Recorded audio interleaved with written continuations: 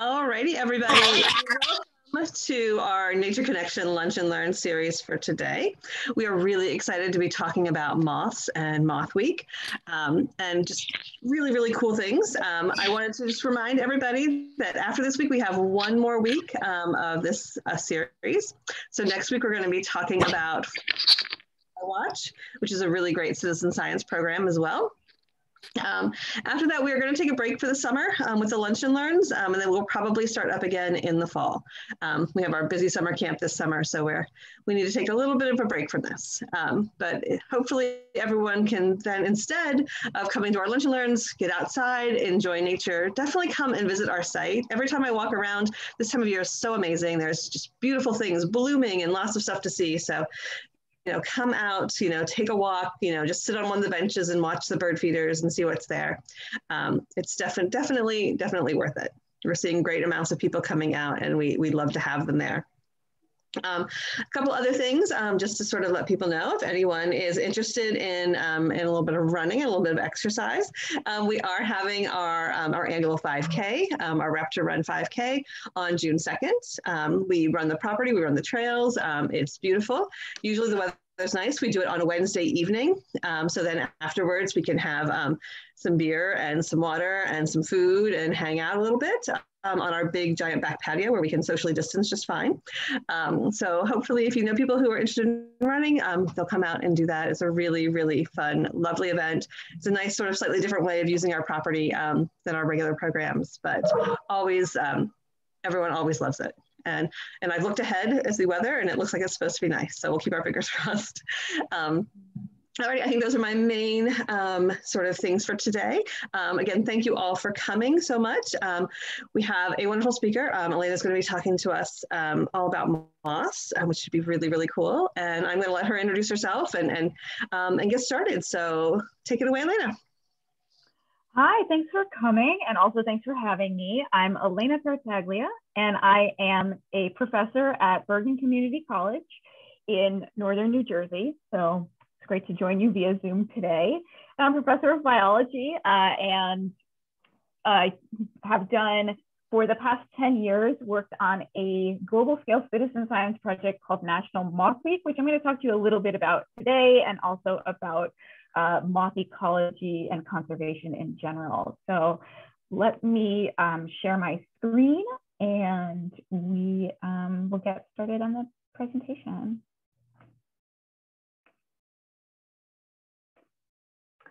So I always call my talk Strangers in the Night, Moths in Your Backyard. And this is my email in case you want to contact me later, and I'll show that again at the end. And we'll get into the strangers part in a little bit, but the first things I wanted to do was introduce my citizen science or community science project called National Moth Week, which is in its 10th year, which is amazing to me how time flies. And Moth Week is a week that we take every year. It's the last full week in July, and this year will be July 17th through 25th. And we've got a website, nationalmothweek.org, if you'd like to check out more information on that. And so what Moth Week is an invitation to the public to participate in a data gathering program, right? And so the point of these citizen science or community science projects is to really hammer home the point that science doesn't have to be done by scientists in a lab apart from the world or apart from the general public, in that people who are non-scientists can make meaningful contributions to the way that data is gathered. And in fact, it's so helpful because in terms of moth scientists, there's a handful of us in the world, right? And we can only collect so much data. And so it's really invaluable to have members of the public contributing to our research projects. And the point of Moth Week is to highlight this aspect of biodiversity that is maybe less loved and sort of maybe underappreciated for some stuff that I'm going to get into in a minute, and also for the fact that they come out at night, which is not when most of us are awake. Even me, as a moth scientist, staying up late can be a little hard, but it's great fun. And so nationalmothweek.org is where you can go, and you can actually, we have a map of all of our programs that we give. We do both public and private events. People all over the world just sign up, whether they're hosting an event at a nature center or a private event in your backyard. And so if you're interested in hosting something, which, like I said, can be as little as you're sitting next to your porch light drinking a lemonade or whatever, to these bigger programs at nature centers if you'd like to find something in your area to participate in. And so a little bit about Moth Week's data, right? So Moth Week, again, started 10 years ago now. And in the last few years, we've really taken off by sort of collaborating with this app, which I don't know if I think you probably know about, a smartphone app called iNaturalist. And iNaturalist has been invaluable to us in the gathering of data, in that any moth photos uploaded during the week will actually automatically be pulled into our Moth Week project. This is just an interface from 2020, 2021 coming soon. And so we can gather, so last Moth Week, we had over 50,000 data points of observations of moths. And in that way, you know, we have several science goals of the project in terms of tracking moth biodiversity on a worldwide scale, in terms of tracking their phenology, in other words, their active time during the year and how is that changing through time, and whether or not species that were once common are not as common anymore. And in 2020, we had 915 events in 53 countries, and that's, you know, during a pandemic. So it's really a really awesome event to be a part of. And it honestly grew out of small mothing events that we used to do in East Brunswick, New Jersey, that we'd invite people to come and look at our moth sheets. And a couple times we were like, wouldn't it be cool to host a moth night that all of New Jersey participated in? And then as the night progressed and you get sort of loopier as it gets later, we thought, why not stop in New Jersey? Why not the whole United States? And then we were like, why not the whole world? And so we put it out there and had such an incredible response, even in the first few years. So that's a little overview of Moth Week. I highly encourage you to participate, even if it's just uploading some photos that'll be swept into our project. And in the beginning, we had a little trouble getting people on board with Moth Week. And so Greta Van Susteren is a conservative commentator. Actually, this is from a little while ago. I don't know what she's up to these days, but in 2013, published a little article on her blog complaining, do we really need this, a National Moth Week? I'm in favor of science and learning, but a National Moth Week? And then after I brought that up at one of my moth talks and the Philadelphia Inquirer published it, she actually issued an apology. So I don't know if we're maybe the first group on earth to receive an apology from a Fox News commentator. And she said, I apologize for making fun of National Moth Week, which was very nice of her. And so moths, you know, one of the goals of our citizen science project is to bring awareness to this lesser appreciated facet of biodiversity. And so moths do need kind of a media image makeover. And so some of the representations of moths in the media throughout the last couple of decades have mostly been negative. So a very, very famous horror movie, which I actually haven't seen because I'm too scared. One of the scariest movies of all time, I'm told, The Silence of the Lambs, prominently features moths. And I had to read a synopsis of this, but in this movie, a serial killer, his kind of signature is to place a pupa of a moth into the mouths of his victims, and they would hatch out when the victims were found. And this is an actual real moth called a death's head hawk moth. And here's what it looks like in real life. It has a little stage makeup on for its movie poster, but this is a real moth. And so it was, it's kind of firmly entwined in identity with this horror movie. Another horror movie called The Mothman Prophecies. I love that it says based on true events, features this cryptozoological entity called the Mothman, who has been said to terrorize young teenagers in West Virginia and other places. And so another scary movie based on moths, the Mothman prophecy. And of course, no mention of moths would be complete without talking about Mothra versus Godzilla, of course. And, you know, there's a series of Mothra movies, and sometimes Mothra is a good guy and sometimes Mothra is a bad guy, but these are the perceptions that the public has via the media of these creatures. And it's true that moths are often thought of only as pests, and some of them are. And, you know, I'm not here to say that every moth is a beautiful and special creature that I would have personally as a pet.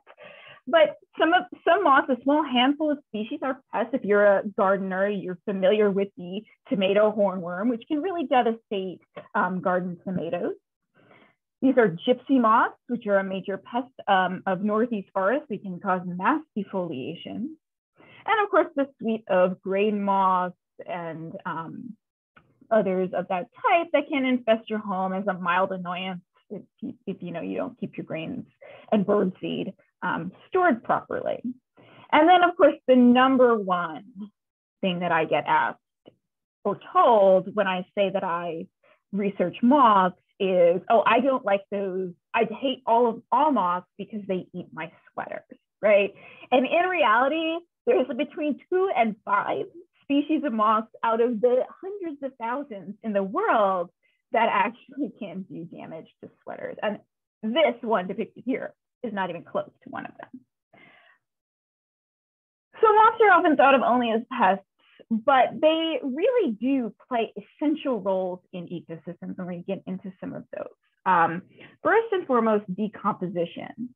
This is just one of hundreds of species of what we call leaf litter moths that occur in the Northeast. And decomposition is an essential ecosystem function in that the breakdown of leaf litter, fallen leaves in the autumn, when these leaves fall, they're full of nutrients, right? That the tree has taken out of the soil. And the way to get those nutrients back into soil and maintain soil nutrient properties is decomposition. And moths, along with many other creatures, bacteria, fungi, et cetera, are part of this decomposition crew that enables nutrients to cycle back and maintain soil fertility. And in fact, clothes moths in the world, in the real world, are part of this leaf litter are actually animal protein decomposition set. Moths are important linkages in food webs. So in other words, they feed bats, they feed lizards, they feed birds, and we'll get more into that in a second. And even bears and foxes have been known to eat moths. So they're essential linkages in food webs. Now, to say a little bit more about birds and Lepidoptera in particular, caterpillars have been, in the past decade or so, researchers are really realizing that caterpillars are one of the absolute main diets that birds collect for their nestlings, and that nestlings in some species, in particular chickadees, are reared almost entirely on caterpillars. And so these are, moths, we say, why should you care about bugs? Bugs are bird food. It's a selling point. But in fact, they are a major, major contributor to nestling success, because what is a caterpillar? It's a little sack of fat and protein, right? That is not only easy to digest, but it's also soft-bodied, as opposed to kind of other insects that have the chitin exoskeleton in a way that caterpillars haven't formed yet in their development. And so particularly to bird nestling success is having a steady diet of caterpillars. Moths are pollinators. Similar to bees, they carry pollen around, enabling plants to do sexual reproduction. And sexual reproduction allows plants to maintain genetic diversity and adaptability in a changing world. And a moth is a little bit of a different pollinator from a bee in that moths feed with a straw-like mouthpart called a proboscis. And so they can only actually drink the nectar from flowers. And they don't eat any pollen the way that bees do. And which is not to say that bees are inefficient in any way, because they are also essential. It's just a little bit of a difference there. And moths also have big hairy bodies that carry lots and lots of pollen to transfer between flowers. And then moths are environmental indicators, right? And an environmental indicator is a species that can tell us something about the health of the ecosystem. And so you're probably familiar with the famous story way back to the Industrial Revolution of the peppered moths that could no longer blend in with the tree bark due to the soot and other pollutants on them. And yes, that study has been sort of called into question, but in fact, when we see declines in moths, particularly here in the northeast of our giant silk moth populations, which we're seeing declines, we know that something is not right, because these organisms depend on actually various parts of an ecosystem in order to maintain healthy populations. So they have essential functions in ecosystems, but they're also useful to humans, right? So the process of sericulture, which is silk production, has actually been around for thousands of years, which depends entirely on raising and rearing silk moths. And silk is part of the global economy. And then more recently, a company called Novavax, which is in the process, they haven't quite received FDA approval yet. A company called Novavax has actually taken moth cells from this moth called a fall armyworm and using those cells as a means to produce COVID spike proteins at large quantities to produce these vaccines. So something very current that moths are assisting us with. But let's talk about the order Lepidoptera. And let's talk about what makes a lepidopteran, what is a moth, and butterfly. So moths and butterflies are in this order called Lepidoptera. And Lepidoptera means scaly wings. And if you've ever held a butterfly or a moth, you know that their wings are covered in these feathery scales. And those scales give the wings their unique colors and patterns. And the function of those scales, the scales have several fold functions here. And one of the major ones is predation defense. So the scales can function in predation defense in a couple of ways. They can be what we call aposematic or warning coloration. So these bright colors and patterns that warn predators that the moths are toxic and taste bad. They can be predation defense in the form of mimicry. So here's an Io moth, and these moths can open up their wings when they feel threatened and reveal some eye spots that kind of look like owls. And they can be predation defense in the form of camouflage. So here we see a moth that is really well camouflaged against the bark of a tree.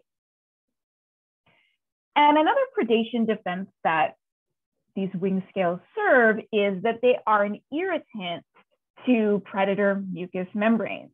So what's going on here is this is an owl that is holding a moth that's frantically flapping its wings. And what you see here that looks like snow is actually the wing scales being shed in huge quantities, flying into the eyes and the beak and the mouth of this would-be predator. So scales function a lot in predation defense. And scales also function in mate recognition. So these unique colors and patterns allow them in part, and of course they also rely on chemical signals as well, to recognize members of their own species. And I also have to mention the persistent myth that if a lepidopteran, like if you rubbed off all the scales or it somehow lost all its wing scales, that they can't fly. And that's actually a myth. They can still fly. Lepidopterans can become incredibly damaged.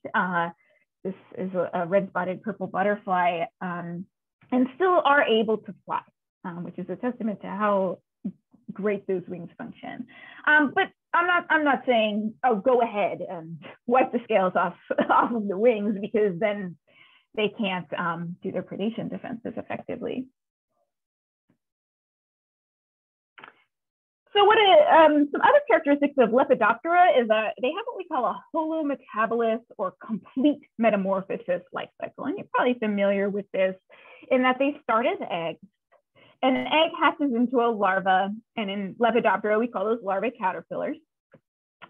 And the function of a caterpillar is to eat as much as possible, right? Which is, again, contributes to them being essential food for bird nestlings, because the whole function of a larva is to gather as much nutrients and put on as much body fat and protein to sustain the pupa and the adult stages. And so the larvae eats.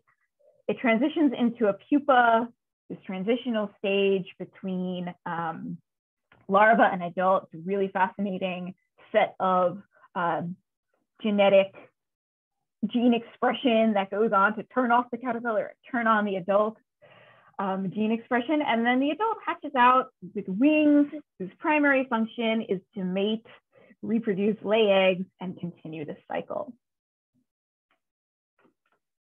A little more about characteristics of Lepidoptera. So I mentioned earlier, adults feed primarily by this straw-like mouthpart called a proboscis, which means that the majority of them only drink liquids as adults.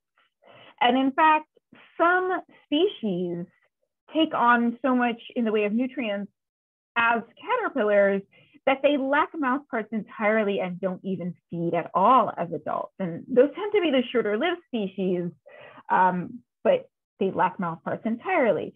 And caterpillars feed via mandibles. So caterpillars eat leaf material, the majority of their diet, and so they have these jaws called mandibles. So at different life stages, they have different means of feeding or don't feed at all.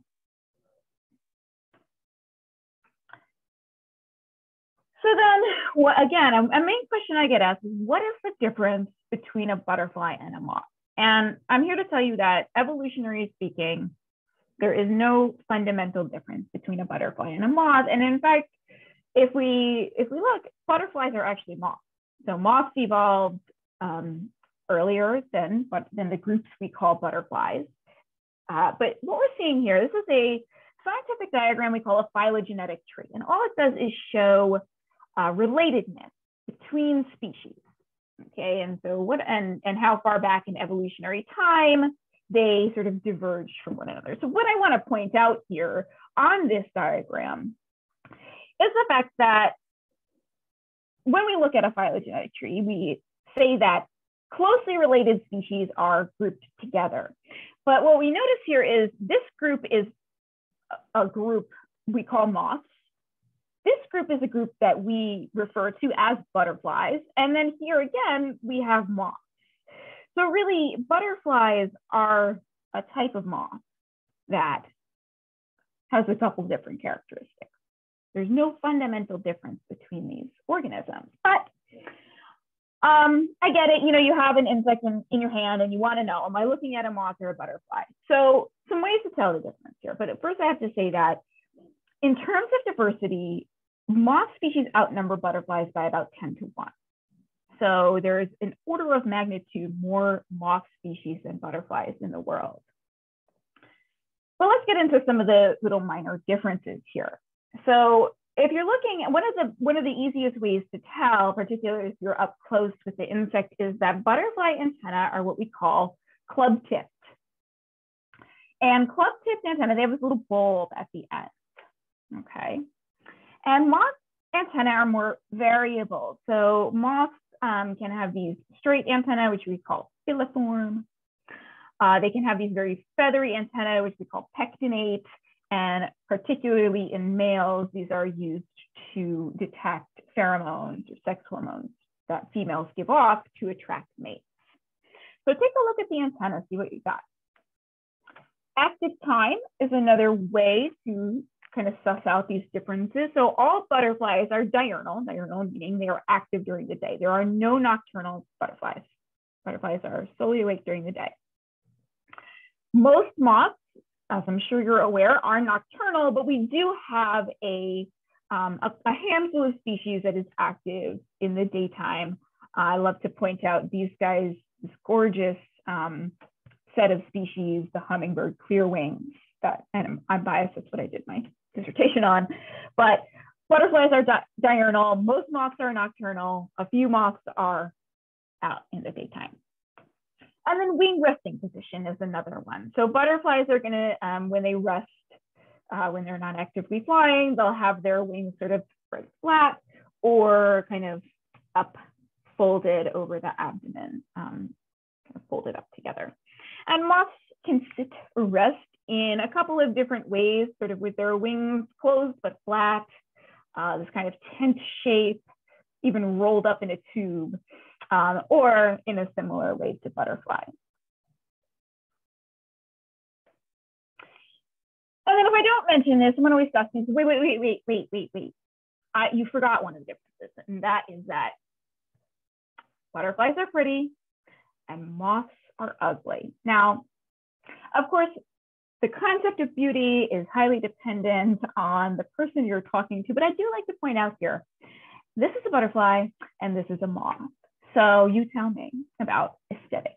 But, and then, you know, to that people say, well, clearly that's a tropical moth. And all of the moths that we have in the Northeast are probably the little brown kind, and certainly none of them are beautiful. But in fact, here's just a sampling of some of the incredibly beautiful diversity of moths that are all native right here in the Northeast US. So butterflies are pretty, moths are pretty, everyone's pretty. So next I'd like to talk a little bit about the conservation threats facing moths and butterflies and insects. So globally, 40% of insect pollinators, mostly Lepidoptera, are at risk of extinction. So let's talk about some reasons why. Globally, the #1 driver of species declines, whether you're a moth or a tiger, is habitat loss. The rapid urbanization of the world, turning habitat to urban and suburban areas, is a huge driver when these organisms lose habitat. And in particular, we've all seen suburban areas that look like this, right? The lawn. The lawn represents an amazing source of habitat loss directly for Lepidoptera. And I mean, would it kill them to throw in a few purple coneflowers? It would look beautiful, right? And in particular, lawn maintenance. And I like to talk about my least favorite machine on the face of the planet, the leaf blower. Now, in addition to the air pollution and noise pollution, these machines that are specifically designed to clear away leaves for the purpose of I don't know what, making sure you have this year round for whatever reason, directly impacts the way that moths complete their life cycles. Many of them, including the giant charismatic silk moths, overwinter. So they spend the winter in a as a pupa in a silk cocoon wrapped in leaves. And so when we remove these leaves, which honestly, I think fall leaves look beautiful when they fall. When we remove these leaves and send them to a landfill or worse, to a shredder, that is direct mortality to these organisms, as well as loss of this essential leaf litter habitat. Again, for the purpose of what? And just maintaining the work that you have to put in to maintain a green lawn, not only in terms of leaf removal, but the way that the pesticides, the herbicides, the fertilizer constantly applied really damages ecosystems, and in particular damages healthy soil, right? And really reduces the healthy soil environment, the leaf litter environment that many insects, Lepidoptera, but many insects depend on for their life cycle.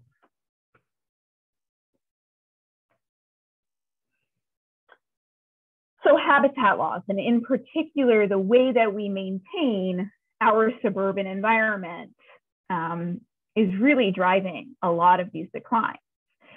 And believe it or not, moths can be affected by pollution as well. So traditional forms of pollution, like air pollution from fossil fuel emissions, can actually affect insects and moths. And so this is a composite image, this is not a photograph of something that's actually happening in real time. But what's the point here, the research findings here, is that fumes from fossil fuel emissions actually interfere with the way that insects can perceive the world around them, right? And particularly nocturnal insects like moths that depend highly on floral volatiles, these scent chemicals, to find nectar. And they depend really closely on detecting pheromones, those sex hormones, to attract mates of females, even up to kilometers away in some cases, can be clouded, can be blocked by these fossil fuel emissions and fumes in the environment. And we tend to think, how could driving a car affect a moth? But it does. And then something that we don't maybe think about as much as a form of pollution is light. And light is an incredible detriment to nocturnal organisms. And so here's, a map of the US. Right here we are, right here in the one of the most urbanized areas of the country.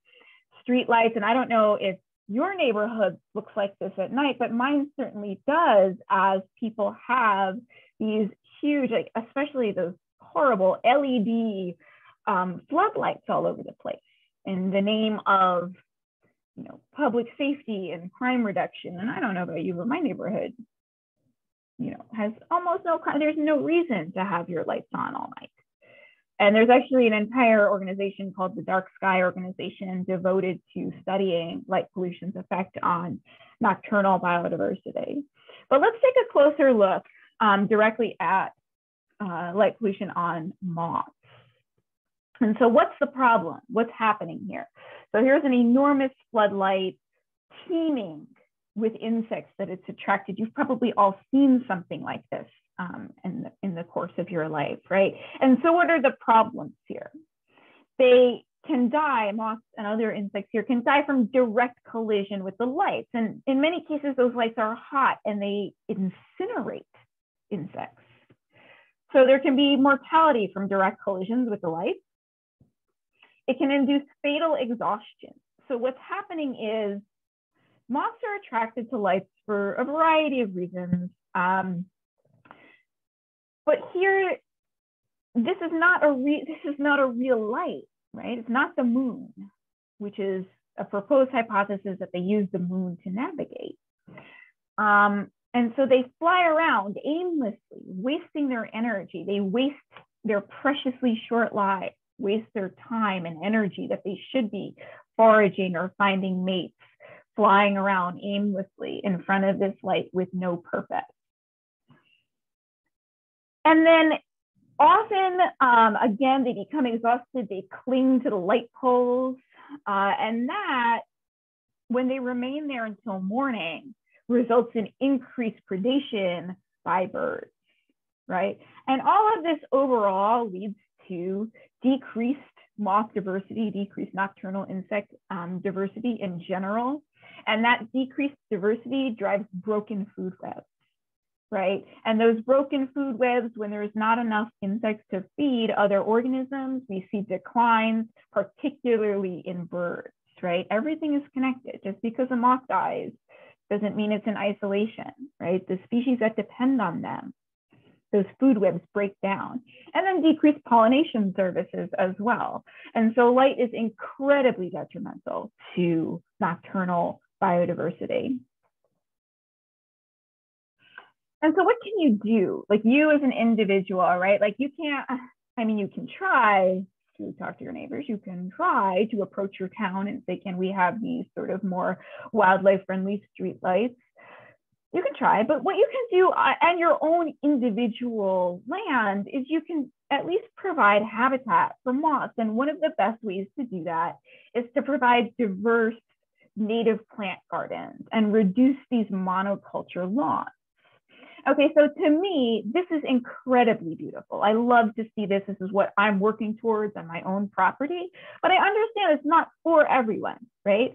So nobody says you have to convert. I mean, ideally you would, but you don't have to convert 100% of your lawn. Put in some pollinator-friendly plantings. And oftentimes, if you've got a butterfly garden, take a look. Moths are there feeding on those same plants at night, right? And so something that you can do is you can install some pollinator-friendly plants and reduce your lawn, even a little bit. Even if you're attached to it, you can reduce it a little bit and have some kind of balance between providing habitat and having the lawn that you like. So I like to end with this quote from, if you may be familiar with Doug Callamy's book, Nature's Best Hope. Not a paid promotion, I just really like the book. Then he says, actually, I have to move that in order to read the whole thing. Humans would last only a few months if insects were to disappear from Earth. It is remarkable then that our cultural relationship with insects is not one of awe and appreciation, but one of disgust and animosity. We have created a culture in which insects and their arthropod relatives are maligned.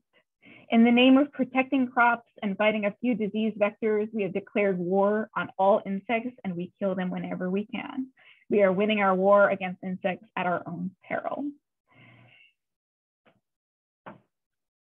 And so with that, I would like to invite, well, number one, I'd like to invite you to come to the dark side and get involved in mothing and National Moth Week. And invite any questions, and or if people are interested, I can present some information on specific moth gardening plants or specific ways to do the verb mothing, how to do that, how to attract moths. So with that, I'll take any questions that you have. I have not monitored the chat at the same time as the presentation. That's all right, I have been. Okay. So there are a couple questions in the chat. So, Sure. So the first one is, are indoor moth/butterfly gardens beneficial? Oh, like something like, you know, like at the Bronx Zoo type where they have yes. those. Yeah. Are they beneficial? So they're beneficial in the way that they spread awareness, right? You've probably all heard this quote about, you know, we appreciate what we know, we conserve what we love, right? And we love what we know about. And so they spread awareness about moths and butterflies. They often have, it's dominated by butterflies, but also usually have a few of those big silk moth type organisms. And so that's invaluable. Getting people to interact with and to know these organisms is a help. Whether it's a help to direct ecosystem function, not likely, although some of them do have, if you're like me and you have to go behind the scenes, they do have breeding programs for release in some cases, but that education is valuable. Excellent, thank you. The other question we had is, why are they attracted to the lights in general? So I know they're a big problem, but why are they attracted to it? So the big problem, the big elephant in the room of animal behavior is you can never ask them, right? Wouldn't it be nice if you like, what are you doing? What are you thinking? Right, so many nocturnal organisms, from sea turtles to moths, use the brightest object in the sky to orient themselves, to navigate. And so generally the brightest object in the sky should be the moon. But when we have all these lights, whether it's diffuse, just diffuse lighting through a neighborhood, or it's like a point source, the organisms will be confused. And that's now the brightest object in the sky, right? Either the diffuse lighting that dims everything, makes every light less, sort of less obvious, or those big floodlights. That then becomes the brightest object in the sky. They navigate towards it, thinking that they're navigating with the moon, which they'll obviously never reach, but they get to these lights, right? And they're disoriented. And then they're flying around aimlessly. And so that's one of the leading hypotheses on what it is that attracts moths to light, that brightest object navigation. Very cool.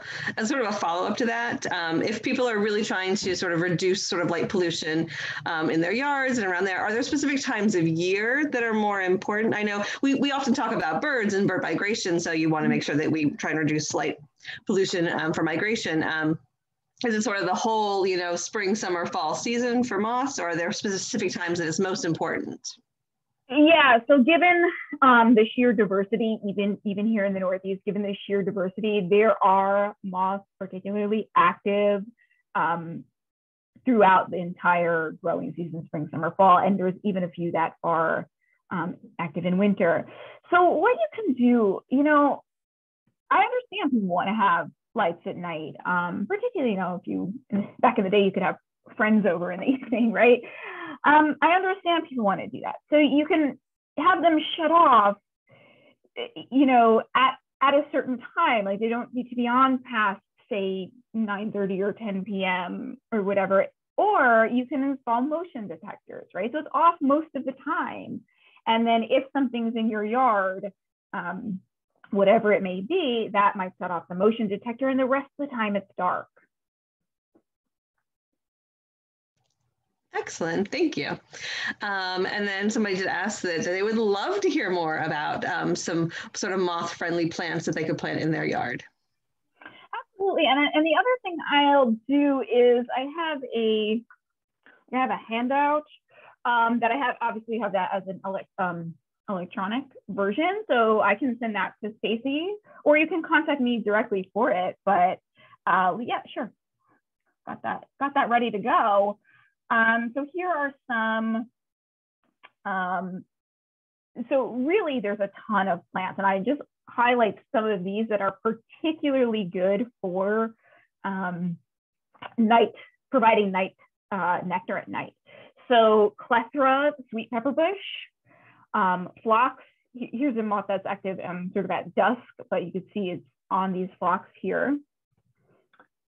Dogbane is producing nectar at night. Evening primrose, evening, right there in the name.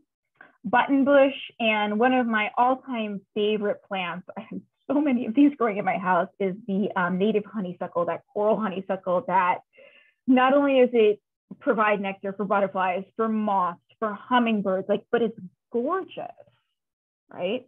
And so actually, we could first talk about what is a moth looking for in a plant, in a nectar source. So moths actually do have good night vision, but they are using primarily scent to find the flowers.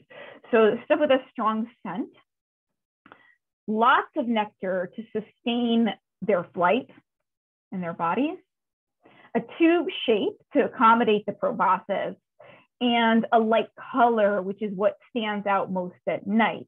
But those are not hard and fast rules, and whatever they can find, they'll nectar at. And so a lot of your daytime and twilight, sort of crepuscular evening plants that you have for your butterflies are also feeding moths, both diurnal moths and moths at nighttime. So mountain laurel, Joe Pyeweed, I mean, what a great plant for attracting every kind of pollinator. Ironweed, bee balm, who doesn't love bee balm, and bergamot. Milkweed, so help your monarch, help your other Lepidoptera pollinators. Liatris, I mean, what a gorgeous plant, those blazing stars. Silene, and then coneflower, right? And so those are some of the daytime nectar plants that carry over as well into nighttime and also feed the diurnal moth species. And then the other thing with Lepidoptera is thinking about larval host plants. So the adult part of the life cycle, it's like everybody loves to see our butterflies and moths flittering around, but a really essential part of their life cycle is feeding those caterpillars, right? And again, attracting caterpillars with these types of plants is also going to feed birds in your backyard habitat. So mountain laurels, buttonbush, I mean, am I saying this about every plant? I think, what a great plant. I love buttonbush. Virginia creeper, which people love to pull out, but actually hosts several types of moth species. Rhododendrons. Snowberry is actually a specific host for some of the clear wings, these guys. Grapevines, blueberries, again, provide you with fruit in the summer, and birds as well. Coral honeysuckle is not only a nectar plant, but a host plant, and various species of rubus, which are the raspberries and blackberries. So those are shrubs and vines, and then trees. So if you love the giant silk moths, butterfly garden is not going to cut it, because not only do they not feed as adults, but they require a lot of the various deciduous hardwoods. So having a wooded property is nice. I wish I had that. And many, many, many, many species of herbs, right? And so those are some of the plants that moths are looking for. So again, real overlap with what's in your butterfly garden. But consider installing some deciduous hardwoods. And in fact, Talamy talks about oak trees in particular hosting tons and tons of native Lepidoptera species that in turn the caterpillars feed birds. And I mean, I love Lepidoptera. I love watching birds. I love seeing birds flying in and out of my shrubs, like with their mouths full of caterpillars going off. It's a wonderful thing to witness.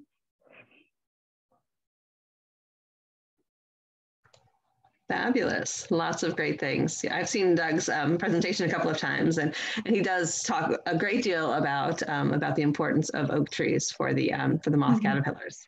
Absolutely.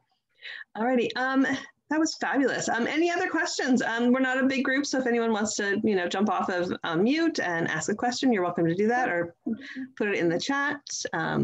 We have another, couple of minutes if anyone has anything.